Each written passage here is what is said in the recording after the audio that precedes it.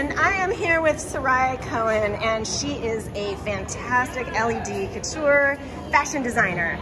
She just managed a most amazing LED fashion show with a whole bunch of models. We're all kind of backstage here looking at all the fantastic costumes. What's your favorite piece?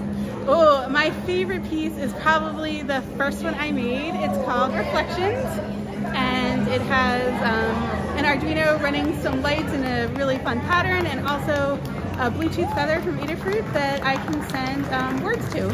So it can scroll words across the front of the dress. That is very, very cool.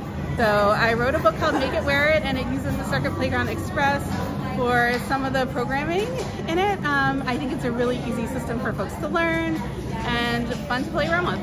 So I really like clothes that don't just light up, but they're really interactive. And I made a piece last year called Conductive Melody that uses machine learning and a Raspberry Pi, and it has a whole sleeve of conductive fabric, and you can play it like a piano. Wow. And so I really like to kind of meld the fun, elegant fashion with kind of cool sensors and lots of inputs. So that's kind of the thing I like to do.